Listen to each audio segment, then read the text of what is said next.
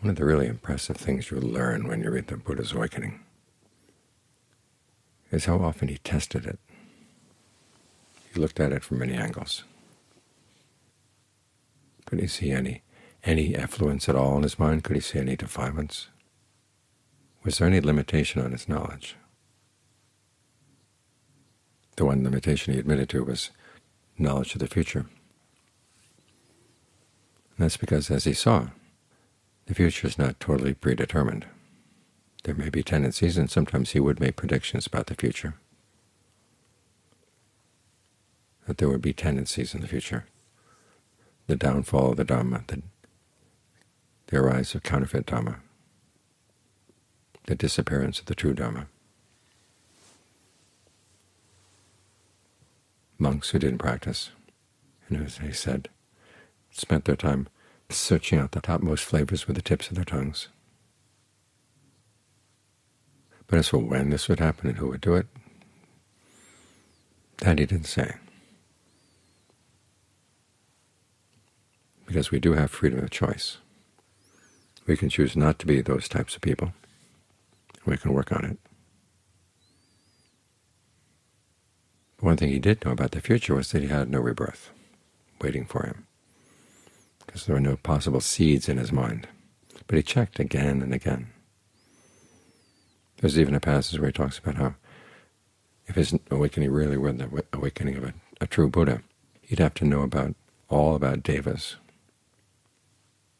what levels there were, how he had been that particular level in the past. The only levels he hadn't been in were the levels where the non-returners go. How to talk with the devas, to see where their limitations were. So he looked at his awakening from all angles. That was why when he taught, he was confident in what he had to say.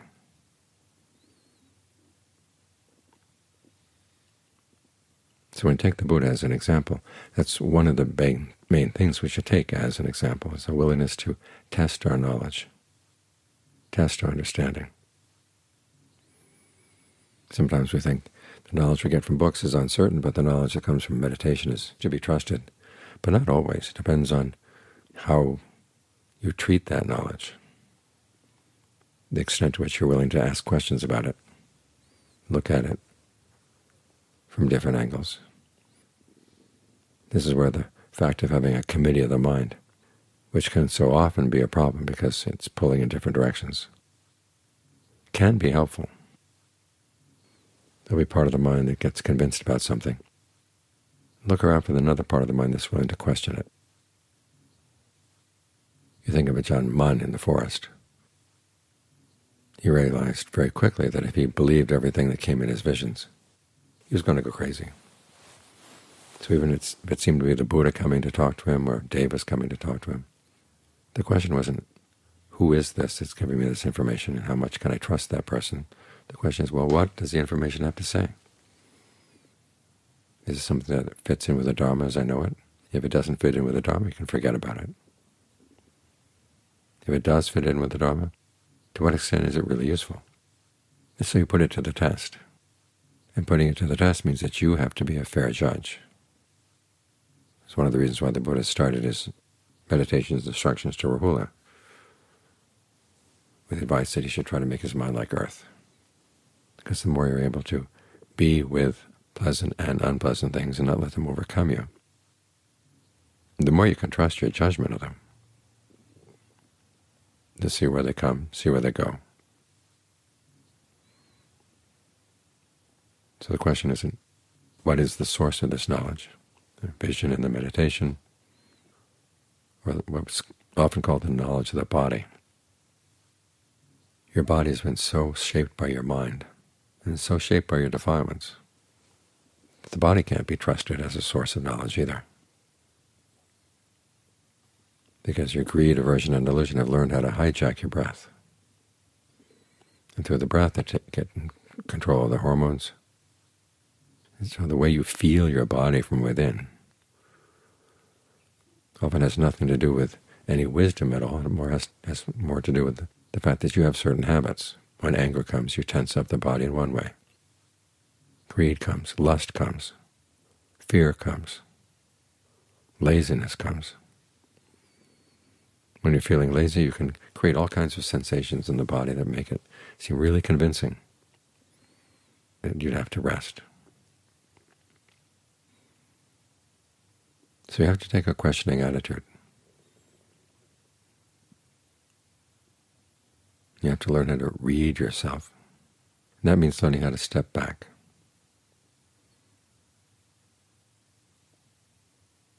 Because you can't spend all your time with a teacher and ask questions of the teacher and fully trust the answers you're going to get. You've got to test them.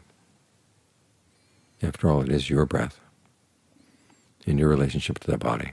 You have a history that you should know better than anyone else. So when you get angry, how does the anger take hold of your breath? When you get lustful, how does the lust take hold of your breath? What can you do to counteract that?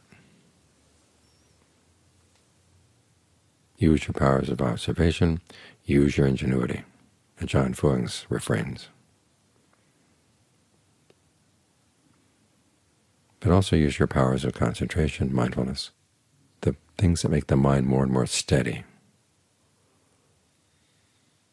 Because if the mind isn't steady, it's hard to see what's actually going on and to make a fair judgment. It's like getting very precise scientific equipment, but putting it on a wobbly table. The wobbles of the table are going to make whatever output from the equipment may be, make it totally unreliable. You've got to get things firmly established. And because the mind is more complex than physical things, you learn how to look at things from different directions.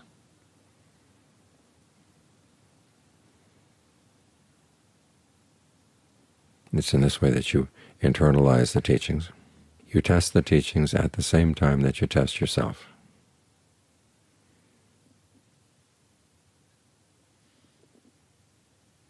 And over time, think about the Buddha's requirements for a student. He wanted someone who was observant and no deceiver. In the first instance, that's someone who doesn't deceive other people, but also doesn't deceive him or herself.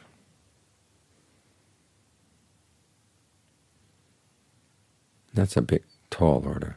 And John Cha once said that one of the first things you begin to notice when you really look at the mind with all honesty is how dishonest it can be. So both the mind and the body can be dishonest.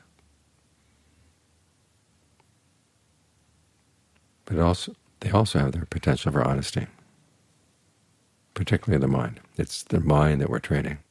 We use the body to get more and more sensitive to how our unskillful emotions can take over our sense of just who we are inside. We're living in the body, and then they can make the body really, really uncomfortable. As they say in Thailand, it puts a squeeze on your nerves. So you feel you have to act under those defilements. Well, learn how to resist that. This is one of the reasons why we work with the breath. We're taking the breath back, learning to get it on our side. And from the breath, that affects other physical processes in the body as well.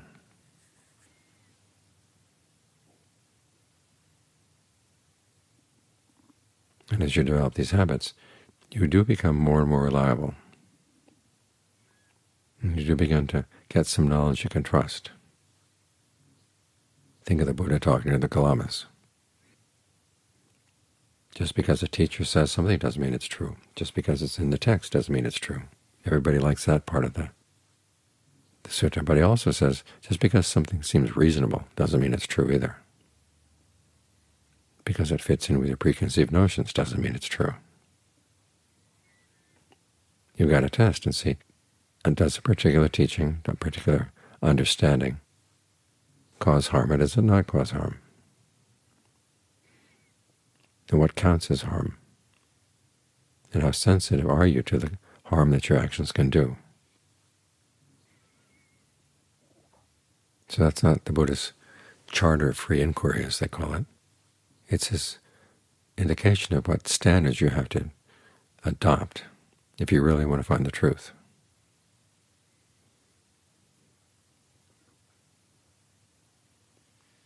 So when your standards are true, then you're more and more likely to run into what is true and to recognize it as true.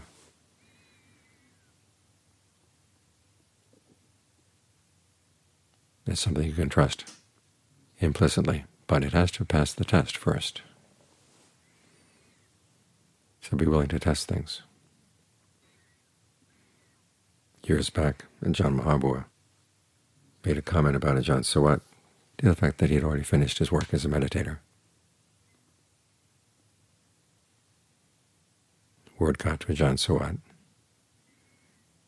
and he didn't take it as 100% guarantee. He kept questioning.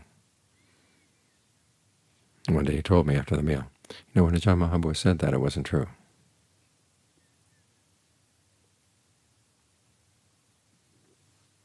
So even when you get certification from somebody as trustworthy as that, you still have to test it, because you're going to be the final judge. Does your knowledge really help put an end to suffering? Does it help you look at your habits that are unskillful and help pull you out of them?